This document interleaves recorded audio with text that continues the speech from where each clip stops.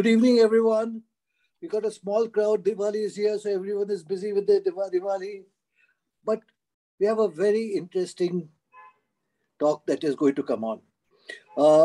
I'm going to introduce you to a friend of mine, a classmate of mine, Robert D'Souza. Before talking about Robert D'Souza immediately, let me say something. Most IITians, 99% of them, after getting their degree, take up a job or do their masters either in their subject or management and are finished for other work at all completely. But my friend, Robert D'Souza, is one of the ones who has changed the whole concept of what your education has done, and that use the education now to work on something else. He did his, he's electrical engineer from IIT Bombay, BTech from there. And also he's got another degree from an American college. But in India, he worked for 2 companies and then decided that to open his mind out, he wanted to go to the US, and he and his wife went down there. And he made himself a career, graduated, did his post-graduation, and did his career down there. If you look at it, what he had wanting for way back in school and college days, he thought he would really take it up. And that's what he did. He decided to not to forget his hobby. And what was his hobby? His hobby was wildlife. His hobby was photography. And these he built up all the time, built up all now. You know, he has gone over to 7 continents and been photographing there. Last time he was in Alaska. What for? Alaska, we thought the whales, etc. No, he went to see the salmon and the bears eating the salmon there.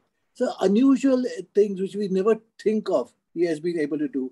He has showed us tiny insects which have a magic about themselves as well. And Dr. Bharucha, you'll be glad to know that he is a member of BNHS as well as of Audubon Society. So something up your line.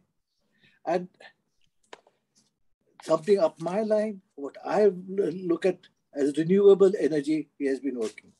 So a guy with a wide range of hobbies, he has been able to use his hobbies to do the right thing for the world.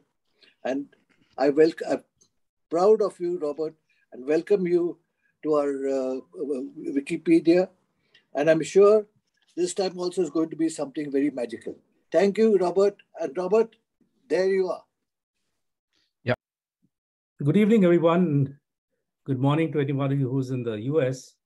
And happy Diwali to all those who are celebrating Diwali.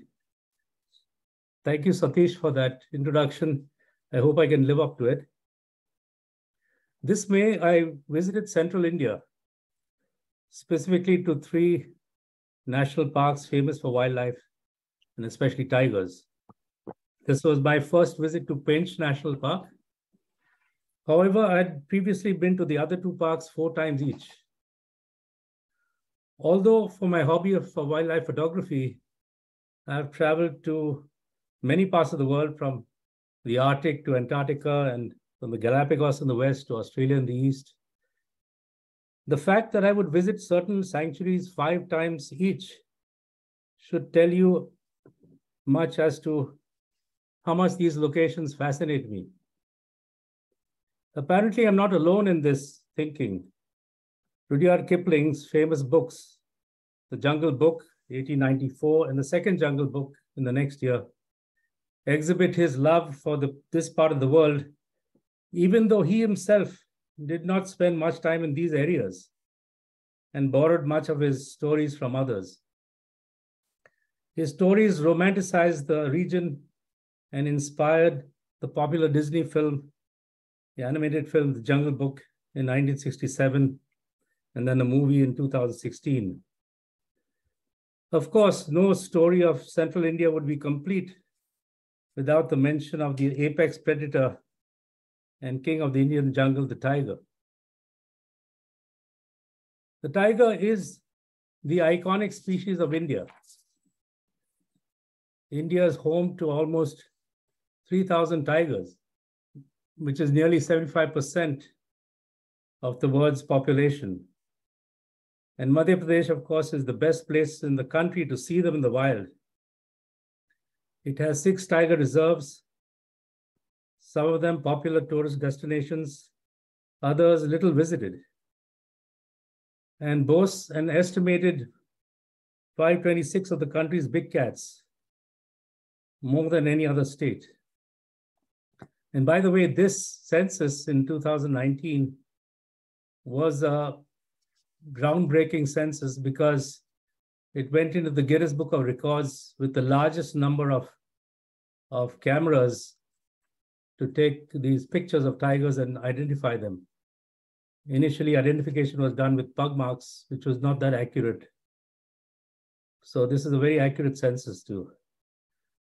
So apparently Project Tiger has been very successful because the growth has been steadily going up from 1,400 tigers not long back to went to 1,800, 2,000, now it's about 3,000. While tigers is both an iconic species as well as an indication of a healthy, balanced ecosystem of flora and fauna, Central India is rich in other wildlife too. The tiger, of course, is at the apex of the pyramid of life in the jungle.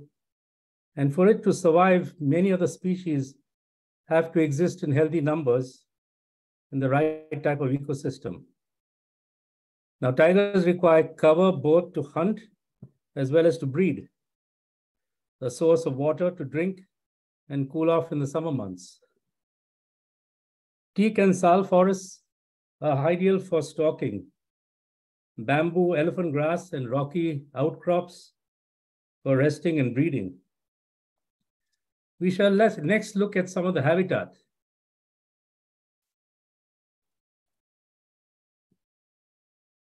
As you can see on the right-hand side,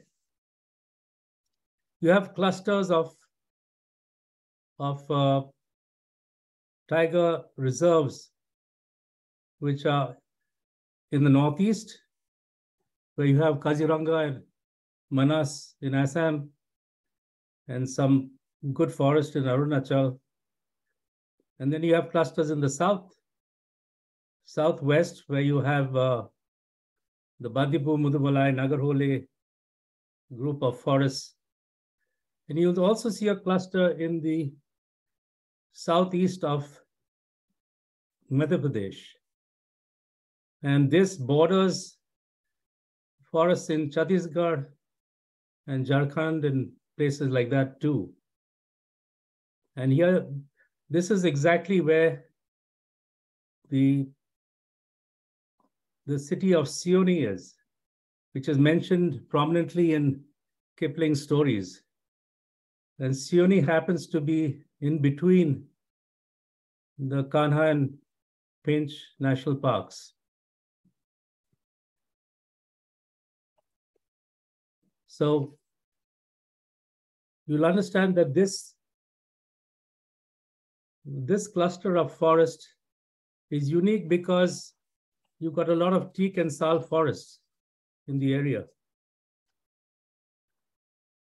Looking at the forest cover of Madhya Pradesh, you can see that Madhya Pradesh is about the same area as Maharashtra. But if you look at the total forest area, is about 50% more.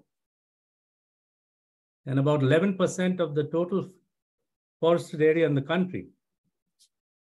Similarly, other areas which are contiguous like Chhattisgarh and Jharkhand, which are much less than the area of Uttar Pradesh, have a much higher forested area. And this is important because, as I mentioned earlier, tigers need this type of habitat to breed and to hunt. In fact, Chhattisgarh, Jharkhand is another 11% of the forest in the country, as against 2%. UP, because of maybe cultivation, a lot of forest has been lost there. Maharashtra, the same thing, although it does have very dense forest where it borders Madhya Pradesh. And in fact, Pench National Park, part of it is in Maharashtra.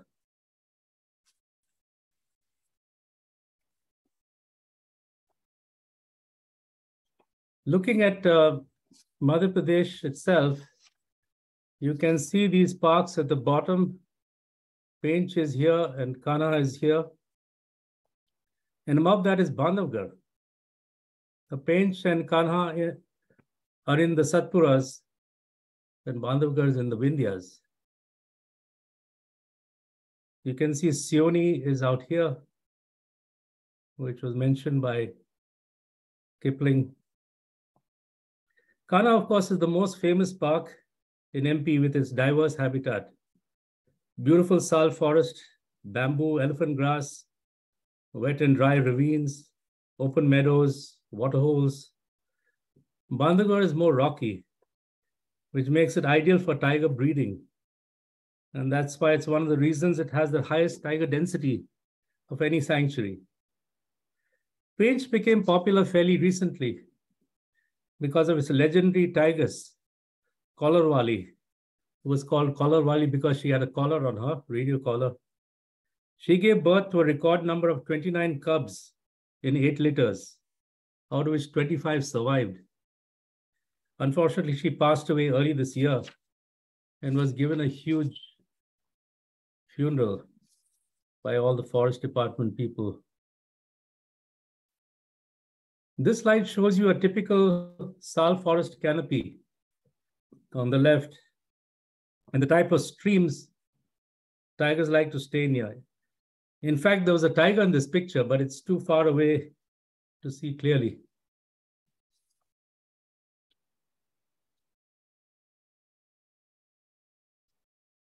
Termite mounds are very common in this type of forest, and strangler vines also.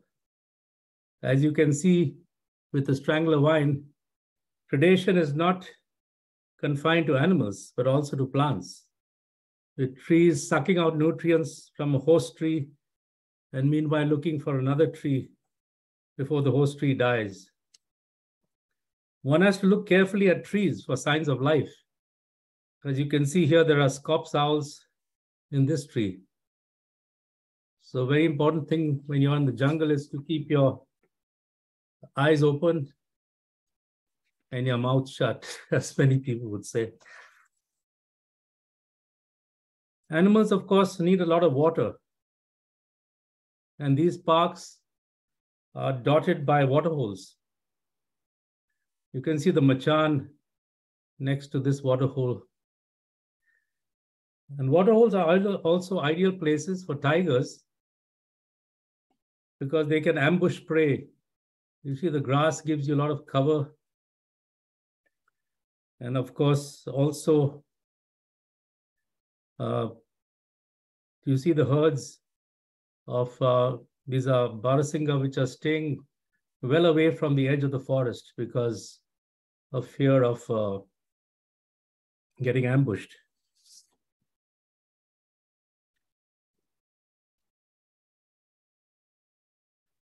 So these are the 3 Kipling Country parks which I talked about earlier. Kanha is the largest, of course, and it's got a large buffer zone too.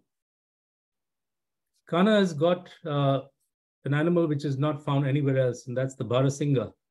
Barasinga, why? Because it's got 12 tines to its antlers, and it was on the endangered list, and it got down to as low as 70 numbers only. But fortunately, there was a very, very good director of Kanha National Park, H.S. Pawar, who did some captive breeding and other systems which brought the Barasinga numbers to what it is today in the hundreds. So Barasinga is a beautiful deer, and you'll see that in certain areas in the park. Bandhavgarh has the most number of tigers. It's got a lot of rocky area, which is ideal for tiger breeding and also good for leopard breeding and sloth bear. We didn't see leopard on this trip. The leopard is very difficult to see in India, although in Africa and of course Sri Lanka, it's much easier to see. Pench has got a lot of bird life, and that's another huge attraction.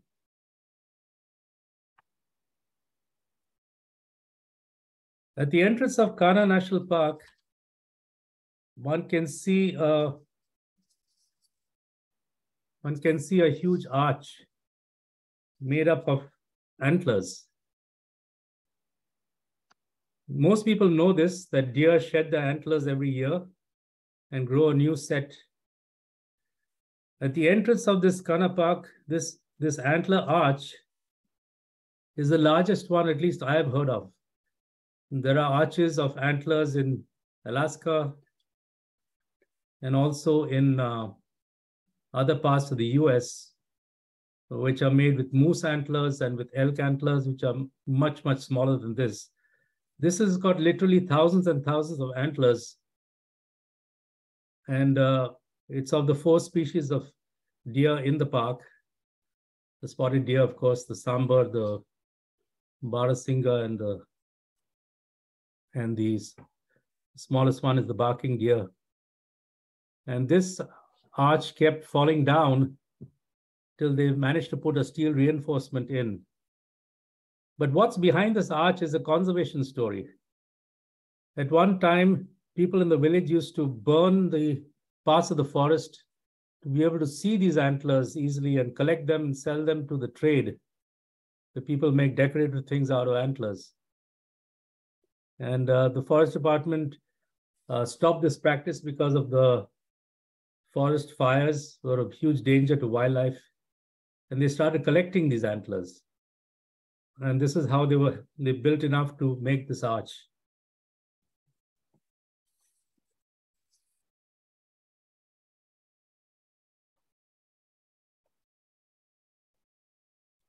Out here, you will see another conservation effort. And this picture, you see what is known as a boma. This is a conservation technique in Indian sanctuaries. The word is borrowed from Africa. In Africa, they build thorny enclosures to keep predators away from their livestock. Like the Maasai people, they do that to keep their cattle safe from livestock. In India, it has a different function.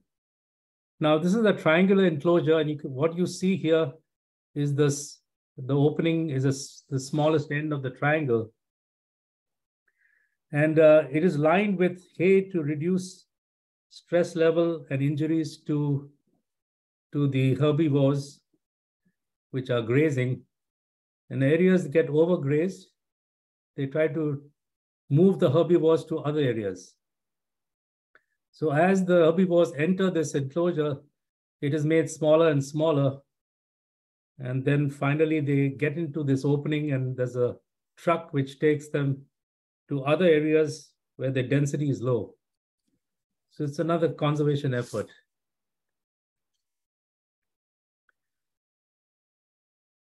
One thing which was apparent here was the tremendous bird life.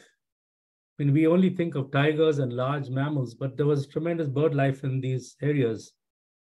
And you can imagine, because on this 10-day trip, we saw over 80 species of birds, a tribute to the biodiversity in this park.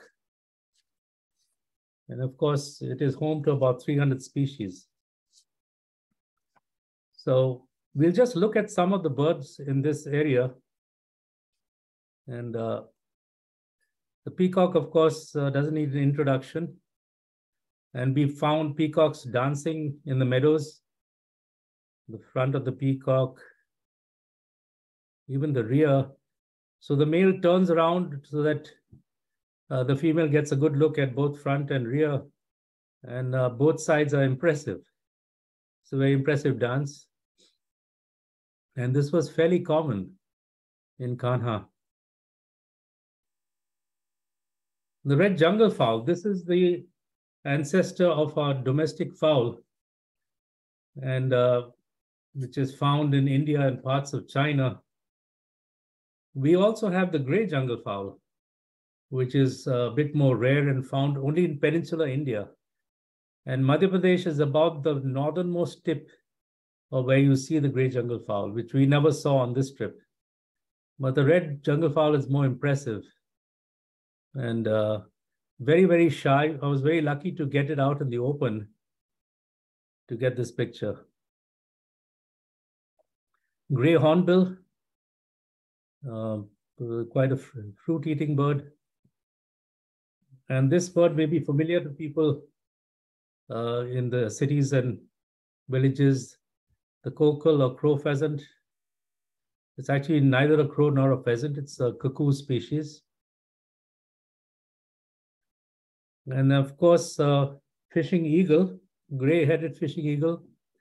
As I mentioned, waterholes and lakes and all are very common in these parks, rivers.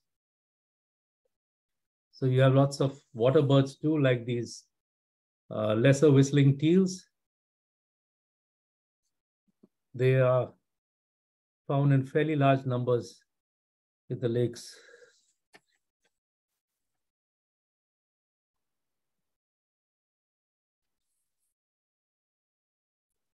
So white-breasted kingfisher, another very common bird in the forest. In fact, the most common kingfisher in India. It doesn't need to be near water. It feeds on lizards also, apart from fish.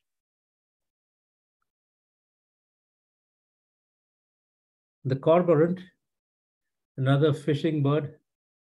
Cormorant does not have that oily layer on its wings, just like ducks have, so it needs to dry out its wings after a dive. Crested serpent eagle, another indication of a healthy forest where there's lots of reptiles as well as other insects. It can even feed on caterpillars.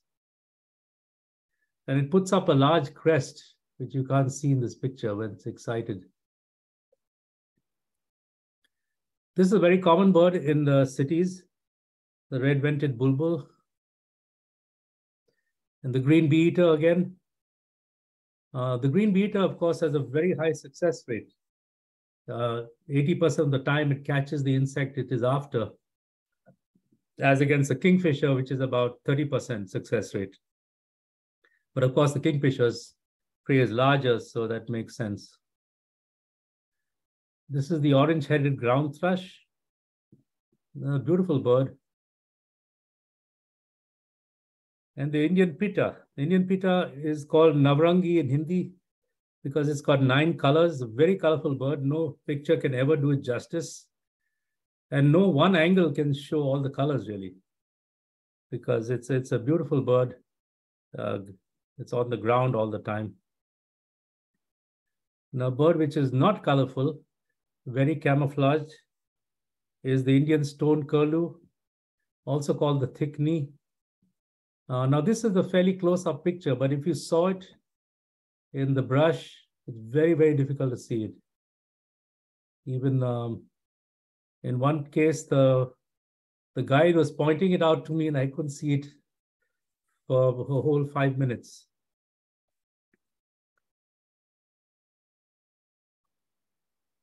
This is the honey buzzard. This happens to be a male, which has got a red iris. The female is yellow there. Robert, sir, can you remove the black thing on the top? It's on the top of your, yeah. Get rid of that. Now it's come in the middle. No, that will go. Yeah, okay. Now it's perfect. Perfect. Go ahead. Okay, this is a button quail. Very small bird, which is fairly camouflaged, but really very colorful. The yellow wattle lapwing, another ground bird. And this is the bar jungle owlet. I was lucky to get it out in the open. Normally it's always covered by something or the other. And the scops owl is half asleep. Golden-backed woodpecker, a beautiful bird. Again, no picture does it justice really. Then a tree pie. I did get some flight pictures in this because, of course, every photographer tries to get flight pictures because it requires a little more skill and patience. So this is tree pie in flight. White-eyed buzzard in flight with nesting material. Racket-tailed drongo. This is a very interesting bird which has got a racket at the end of the tail. It is a mimic and can mimic the calls of many other birds. And it's another sign of a healthy forest. This is the hawk cuckoo, which is very, very commonly heard, but very seldom seen. And its call is like a 1, 2, 3, 4. And you can hear it incessantly throughout the morning and the evening. The black-headed oriole, this is not a very good picture, but just to show you, I've got a picture of this bird in flight. And it's interesting to see how they have different patterns of flight. This one puts its wings together and then out again. So that's the way it flies. That's interesting to watch also. Then the Indian roller, it's called the roller because the male rolls in the air with a fantastic display before the female. And of course, it's got other courtship things like giving the female, as in this picture, a present, an insect in part of the courtship. And this is roller in flight. Again, another picture of roller in flight. It's a very beautiful bird in flight with the Oxford and Cambridge blue in the wing. And this picture would show you a peacock dancing. I apologize, there's no sound in this. I took this picture without sound. Otherwise, it would have been more impressive. But you can see, you get the idea of how it turns around. The female is just outside the frame of this picture. And it, to give the female a good look at both sides.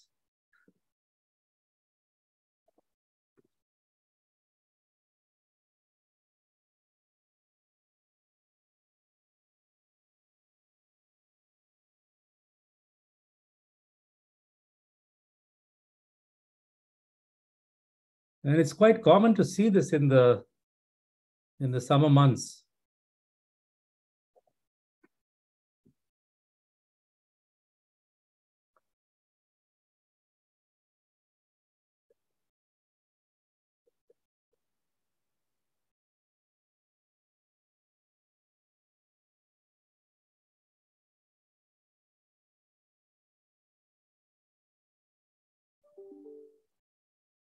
So it's done a full 360 degrees.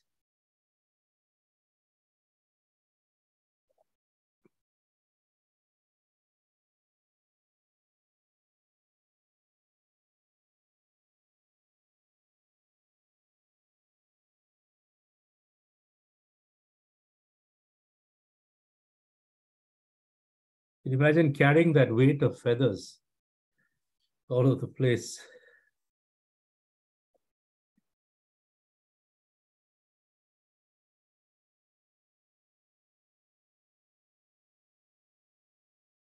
Another problem is that when its attention is distracted by this courtship rituals, predators also choose this time to attack the peafowl. especially jackals and even leopards.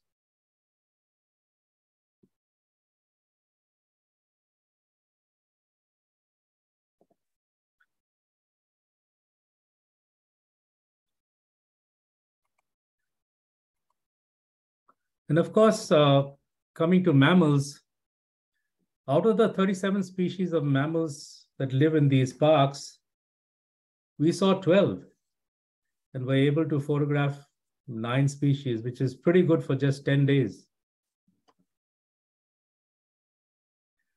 We saw the Indian hare, which is a very lucky sighting because this animal is normally crepuscular, which means it's found only early morning or late evening, but we got it in broad daylight. It was very camouflaged again and very close-up picture. A very lucky sighting in the daytime. Then, of course, the common langur is all over the place. They form strong bonds with the cheetal or spotted deer because they can see color vision, which the deer cannot. And that helps to distinguish tigers in the stalking them.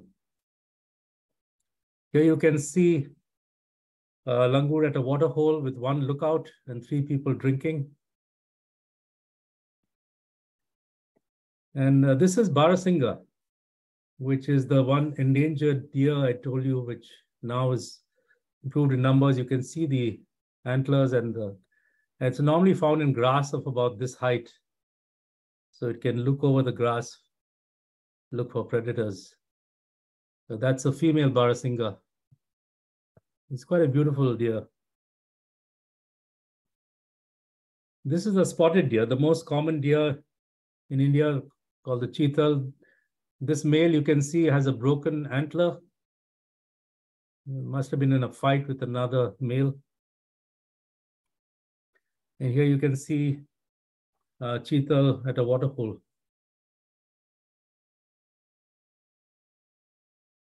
Cheetal, doe, and fawn. They're posing for me. Mongoose on the way to a waterhole. And of course, jackals, which are found scattered all over the place, waiting for remnants of tiger kills, and sometimes making small kills of their own. Barking deer, that's the smallest deer in these parks. Very shy, very timid.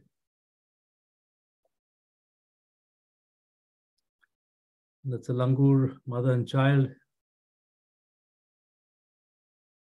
This is a sambar, young male. And that's the female. Sambar is the largest deer in India, one of the tiger favorites food.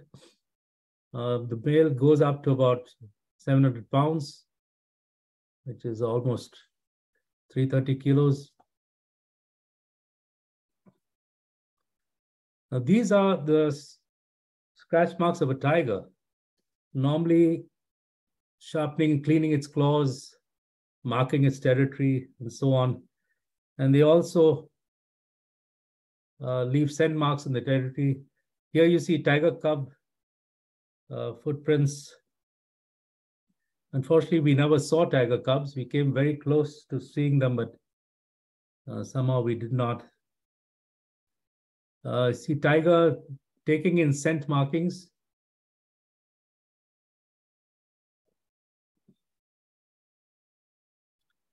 And tigers, of course, crossing a stream.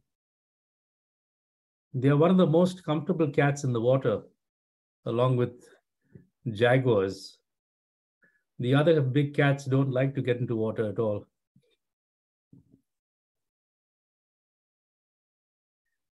Tiger cooling off at a waterhole.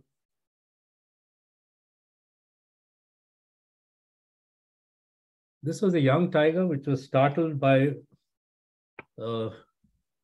some monkeys in the trees, some langurs.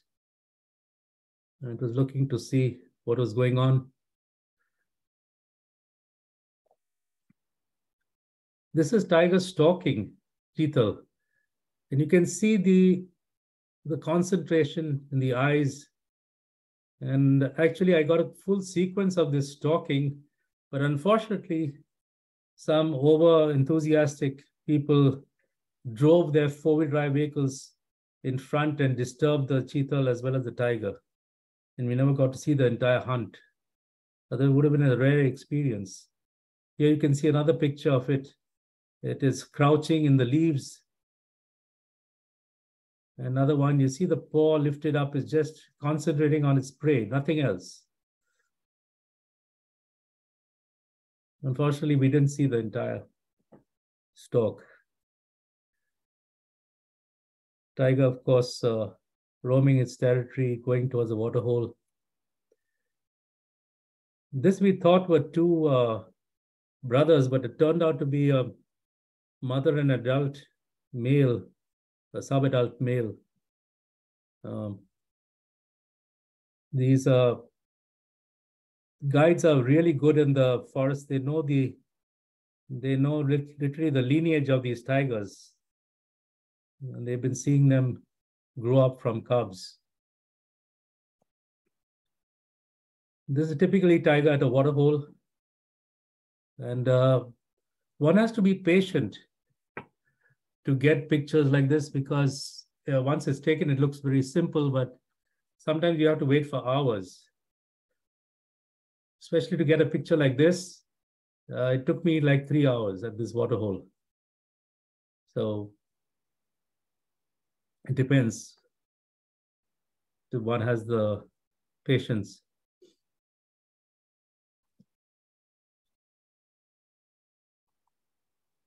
Of course, if you don't see tiger, you can look at this picture. It is estimated that if you take a morning drive for about 4 or 5 hours, approximately 8 tigers have seen you. And although you may not have seen even one of them.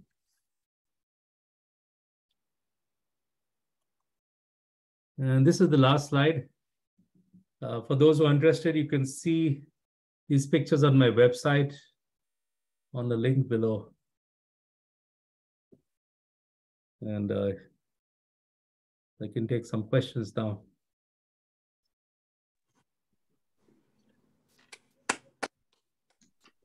Robert sir, Apurva, one question that you were talking about this, the symbiotic relationship between the cheetal and the langur.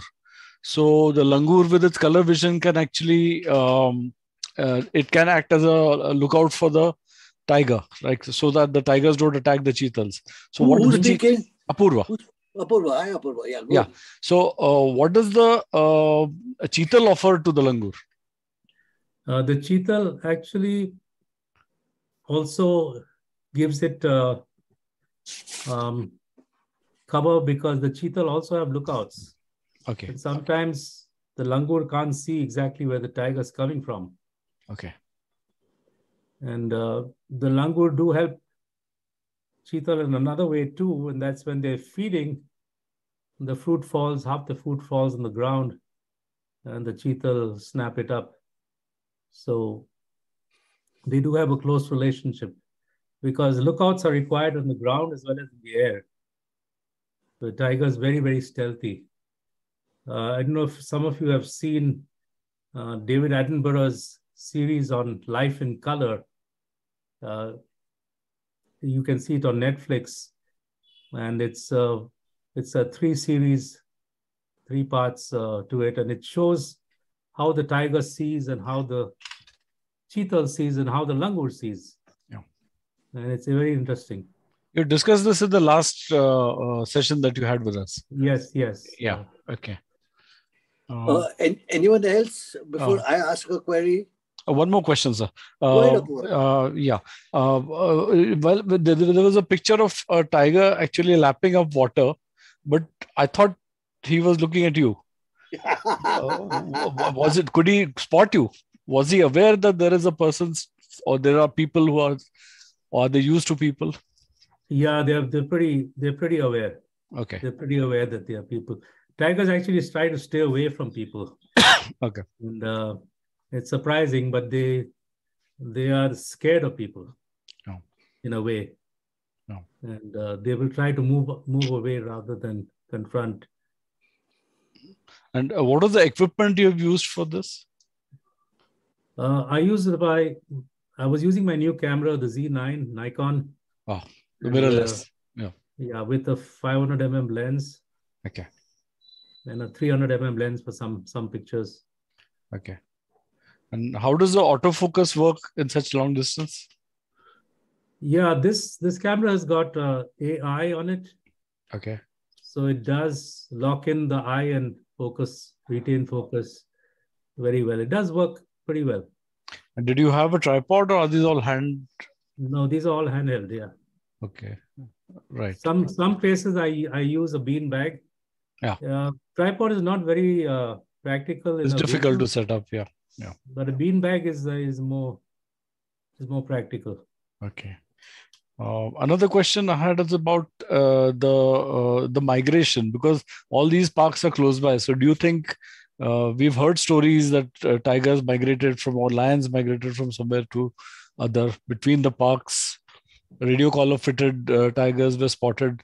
They walk from somewhere to somewhere else. It's true. And a supplementary question, what do you think of the forced migration by the government, that there are too many tigers here, so we take them and put them somewhere else? And a supplementary question to that is, what do you think of the cheetahs coming from Namibia into India? So please take it. I think you asked. Yeah, I've done. Yeah, thank you. Very good questions. Please, Robert. That's a lot of questions. Yes. So basically, talking first about the migration, local migrations, yes.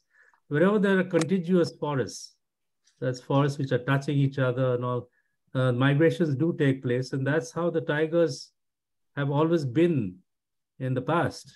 In the past, there were no sanctuaries. Tigers don't know borders. So they do migrate depending on the movement of their prey, of the cover available, and so on. So if the prey move to other areas because of the grass being totally eliminated, of overgrazing areas, then the tiger will move also. And so that migration does take place. As far as cheetahs, the last cheetah was, killed in India in 1950. In fact, Kanha was one of the places where it had black buck.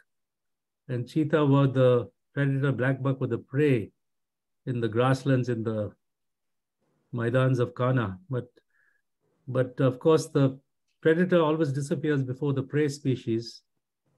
And cheetah became extinct in 1950. Now, introducing African cheetah is an experiment. Mm-hmm. It may work, may not work, because it's a different subspecies of cheetah, but they're very, very similar. So it could work, provided it is very well regulated. Okay. Thank you. But will it be able to stand the weather? Isn't it different weather, different feeding habits, etc., than what it found there? Or have they taken care of all that? Yeah, the weather is pretty similar in the parks where it is compared to Africa. In fact, I think that's one reason why the cheetah were not introduced in Gujarat, but introduced in MP. And that's because in Gujarat, it's a more drier climate, which is not there in the East Africa. And because that would have been the ideal place. Velvada in Gujarat has got thousands and thousands of black bucks. It's ideal cheetah habitat. But they've chosen this place because I think weather also matched. But the new camera is giving better results than the old one. I've seen both your presentations, and I can tell you that the color... flight shots of birds become easier. Yes, sir. Thank you, sir. I think, yeah. I so think these are your questions. Yeah. Eraj, your questions, your remarks. Please switch on. And then, Sandy, you have to come in next. Thank you, Robert. Always nice to see some nice pictures. Central Highlands are my very favorite place to be. But what interests me is how Rudyard Kipling's stories fascinated me as a boy, until I became a little older and realized that there was much more to understanding the Central Highlands, which comes from two people. There was a forester called Forsyth, who worked in the 1800s. And by about 1920, 1930, there was Dunbar Brander, who in those wrote the book.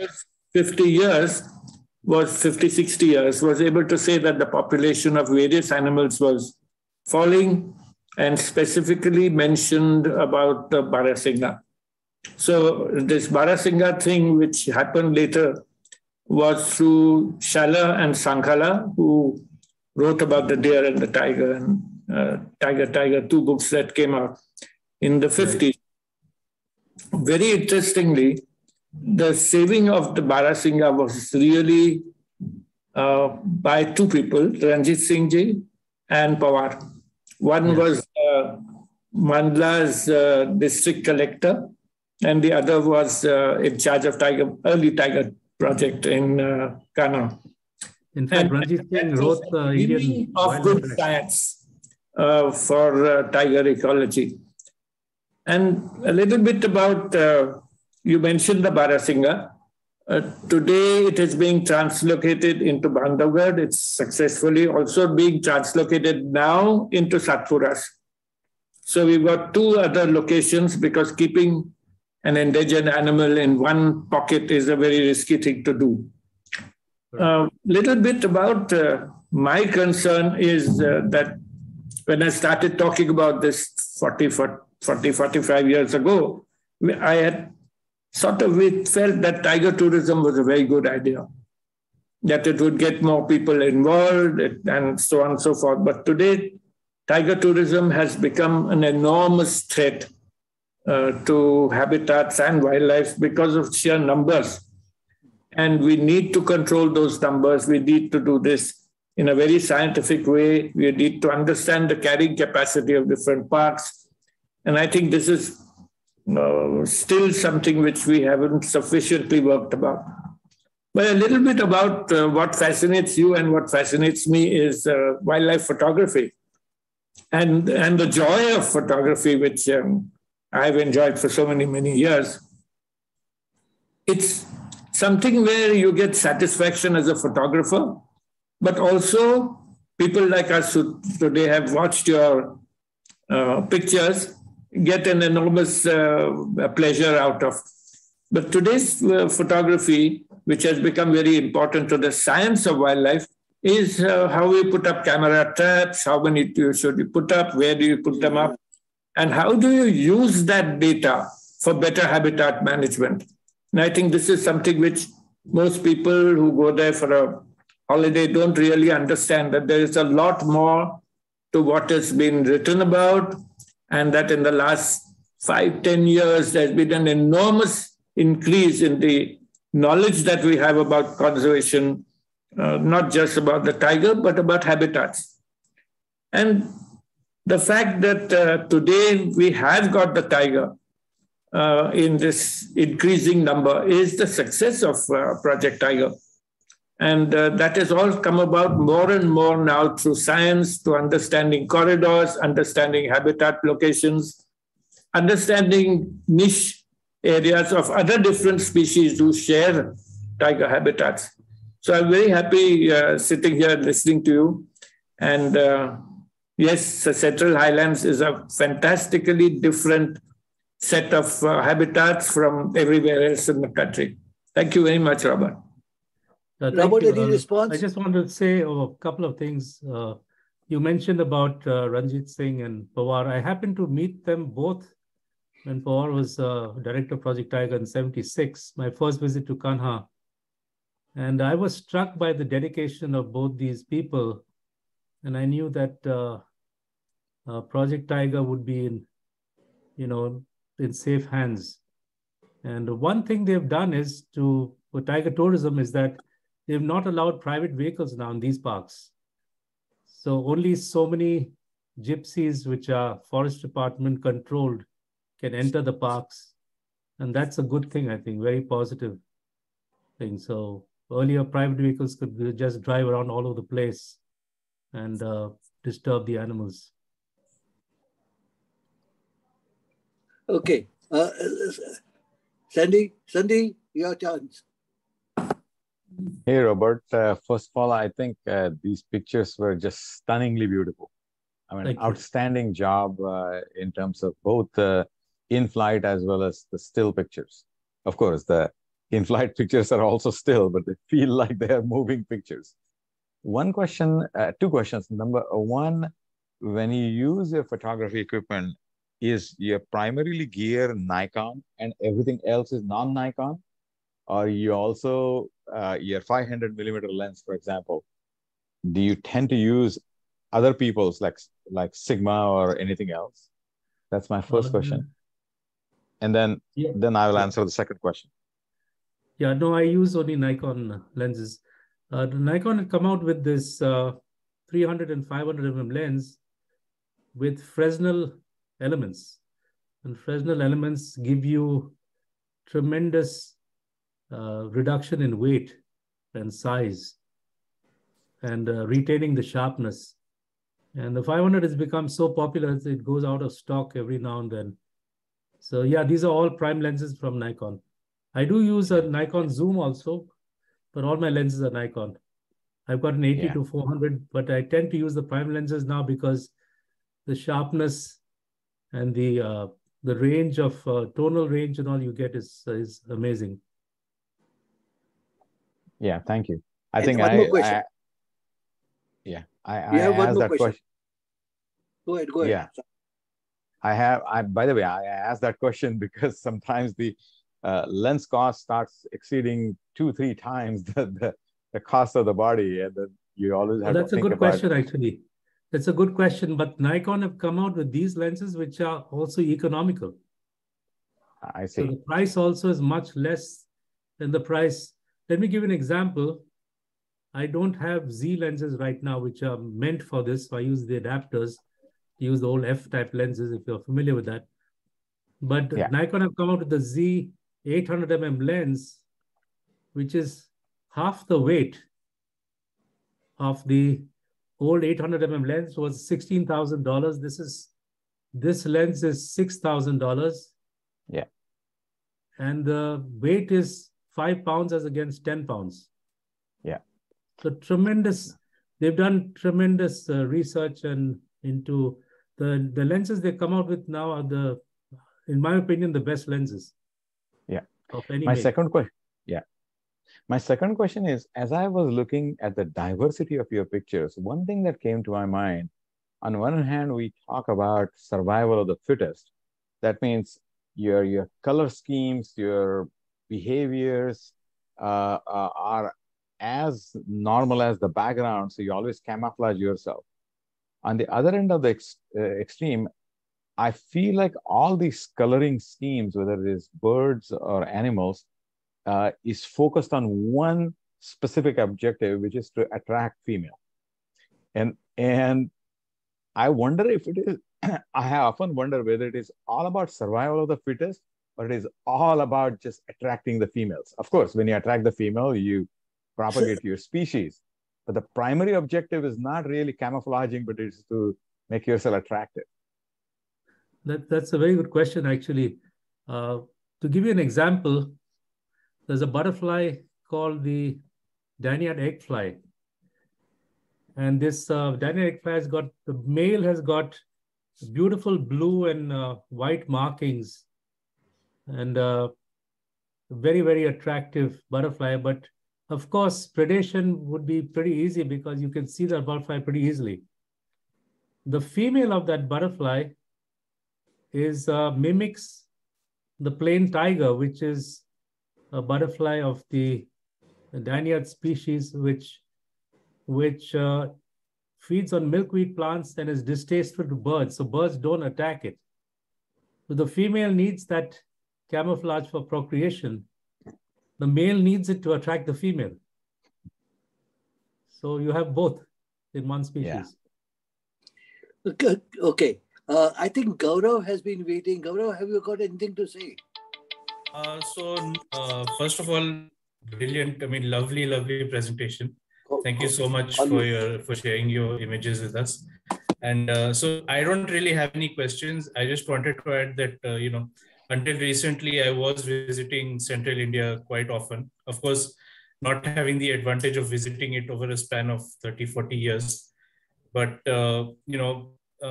Kanha is my favorite park, and Pench is a close second. So all these images really brought back a lot of nice memories for me personally. So thank you so much for sharing them. We have a question from Bharat Doshi. I'll just allow him to talk.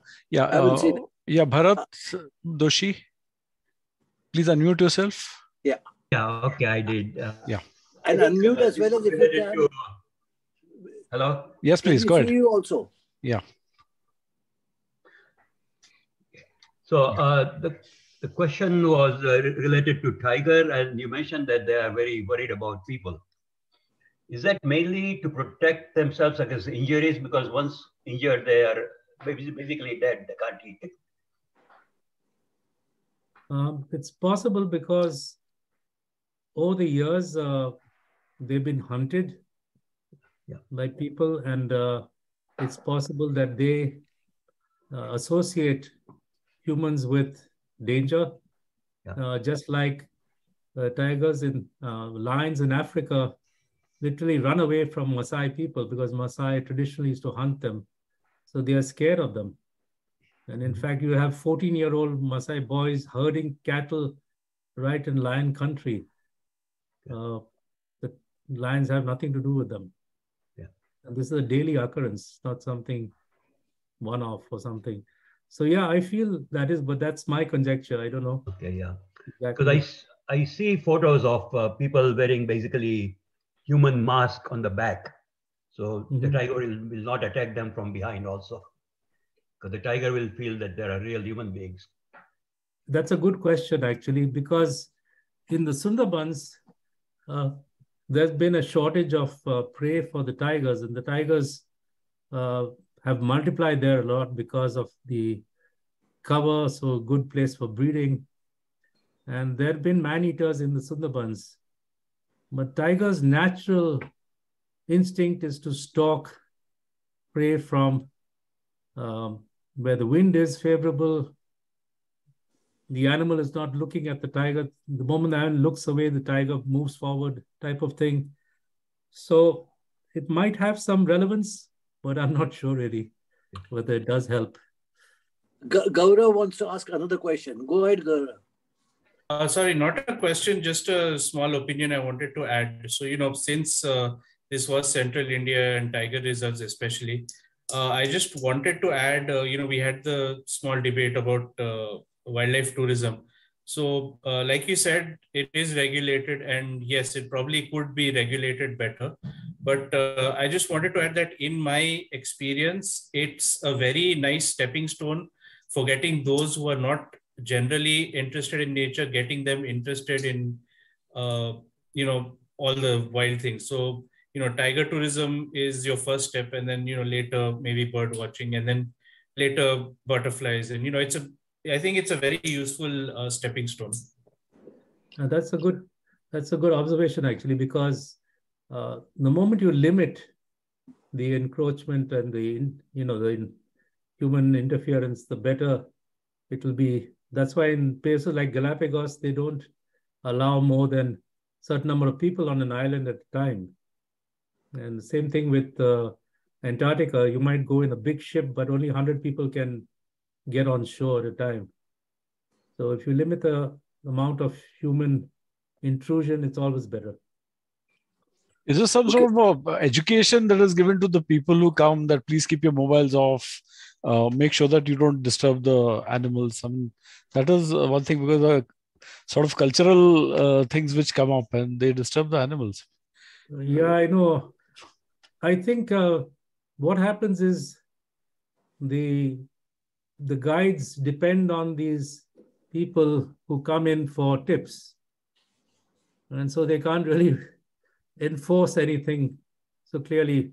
We saw many I mean, many people who obviously were looked to be very wealthy type of people, and their drivers became very aggressive, trying to go towards the tiger. In fact, I was talking about that stalking incident. One of those tigers had some, I think, some Europeans or something on board, and they wanted to show them the tiger at close distance. So they rushed in front and ruined that entire stalking moment. And they would have got much better pictures if they had just stayed there and we had seen the whole sequence. It was so stupid actually to do that, but they did it anyway because they thought they'd be rewarded with a good tip if they were close to the tiger. If you get very close, you can't really get good pictures. You got to get some background in too. Okay, let me interrupt. Any other questions are there? Okay, can I ask, just say, go off the point that you're saying. Do you know that the Jungle Book, that, what was it, written by Rudyard Kipling. Kipling, has been considered racist? And they're thinking of whether to ban it in America in English schools. It is. I remember reading it about a couple of months back. That is one thing which struck me, that we didn't do anything about it. And tigers and the Adivasis who are staying down there, can they live side by side? It's one of the more difficult questions to ask. Did you feel the urgency, etc., when you were there? The difference between whether the human being can go in and help himself for wood or whatever, and the tigers and the other animals, how they can take it. Yeah. So basically, tigers have been living alongside human beings for centuries, for ages, and that still continues there. There were these forest department people working, collecting brush, to reduce the forest fires. They clear certain areas, they collect the brush, and they were there in the forest. So basically, that is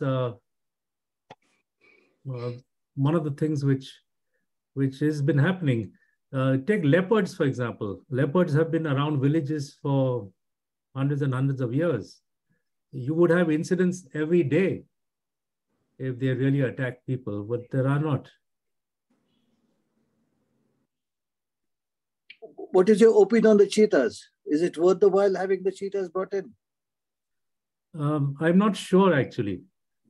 I think it's a good thing to promote an animal which used to exist in India. It's not that it's not an animal that it did exist in India. It's very, very similar to the species which we had. So it's good to promote, but one has to support it with the right type of habitat, right type of prey, and so on. Okay. I think Gaurav Nalkur and Bharat Doshi, do you have any other questions, or shall we close this?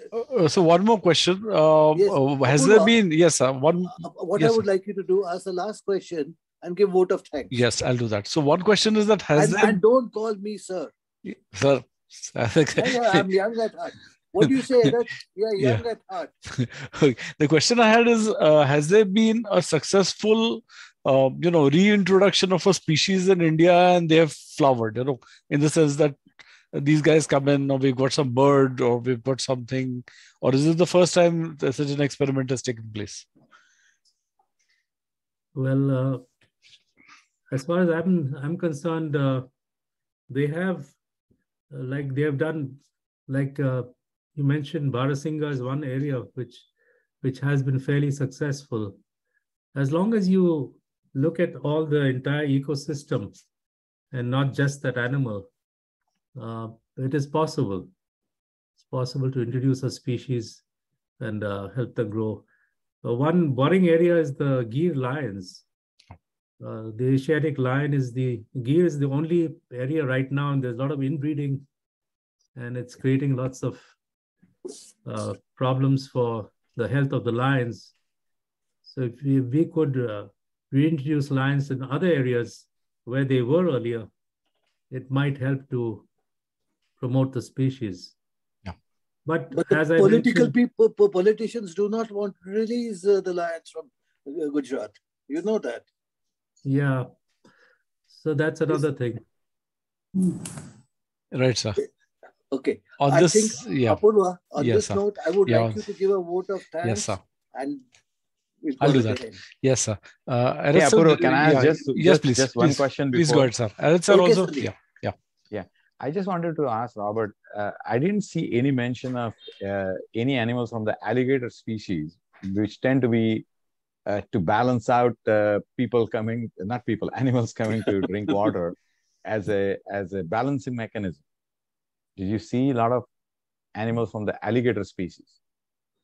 Yeah, the streams in Kanha and all are, I think, are too small to house crocodiles and things like that. But I did see monitor lizards. In fact, I photographed monitor lizard. I didn't show it to you, but monitor lizard around the waterhole.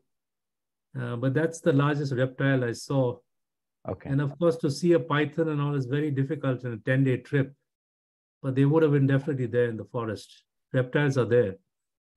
Now, if you go to Ranthambore, which is got a fairly large lake, there are crocodiles in that lake.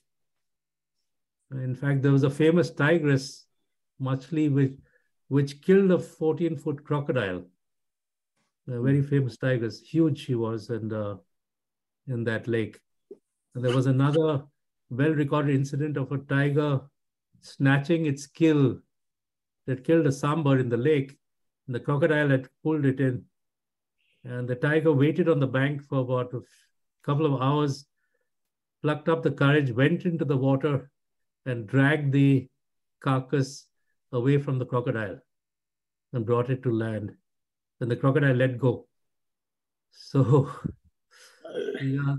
Worthwhile looking at those photos. Thank you for answering all the questions, Robert. Thank you. Yeah. Arad sir, do you have a last question? Yes, please.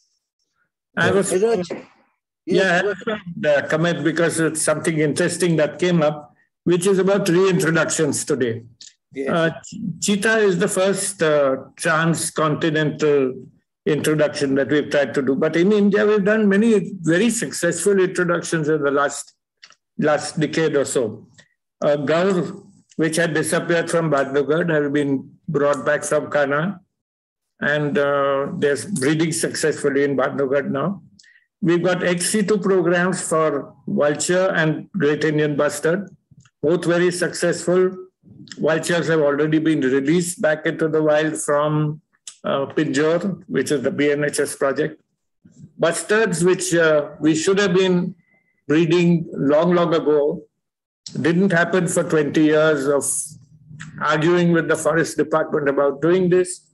And today we've got large number of chicks in already an XC2 situation in which in a year or two, I think we should be able to release back into the wild. So these are the success stories that we have. Yeah, and I think it's important that we continue XC2 conservation so that we learn about XC2 conservation, not wait till it's the end point and the animal is about to disappear, then you start doing XC2 conservation. So we need to understand the specialty zoos that we need for doing this. Raj, one little question that I wanted to ask you. We had gone to Panna about 3 years back, just before and we saw on the other side of the river about 70 vultures. And I don't know what they were, etc. I couldn't spot them. They're quite a distance away. Even though we climbed up on something and tried to see them, I couldn't. My camera isn't that good for all that work. But I wanted to know what it was, etc. They were either white-backed or long-billed. And they aggregate there where there's a tiger kill which is left and abandoned and so on. And sometimes cattle also. So that's unusual to see 70 odd birds. But where you see this now, it's only in protected areas because there's no diclofenac around there. Yeah. Okay, but what I saw was on the rock face. The river is way down. and the rocks are straight up down there. And there were hosts of this. I tried to count, and I was told by the local guy who was there, "Yes, 60-70 hote hai, beta." Yes. Yes. So now Very they're impressive. very small pockets like that, and individual pockets which are only in protected areas where veterinary doctors are not using diclofenac. Yeah. Okay. Someone wanted to say something about it. Who was it? Who had shown a card? Hello? Is it Bharat Doshi? No, we are done. We are done with everyone. No, about the vultures. Someone was put up a card suddenly and disappeared. Bharat Doshi? No. Gaurav, you had said something. Okay. I think let's forget it. If you have a question, send it to us. We'll ask the concerned people. Yeah. And Apurva? Yes, thank you. Robert sir, this was an absolutely fantastic presentation, and we look forward to having you again in another aspect, maybe a continuation of the same outing, maybe something else. We'd love to see the monitor lizard, for instance. So thank you so much for your time. Thank you so much for all the participants, all the attendees. Thank you so much. Good night. Good night, everyone. Good night. Thank you, Robert. Thank you all. Thanks, guys. Good night. Sandeep. Good day for us. Bye, sir. Yeah, thank you, sir. Good night. Bye. Good day. Happy Diwali to you all. Happy Diwali to everyone, sir. Happy Diwali to everyone. Bye. Thank you. Bye.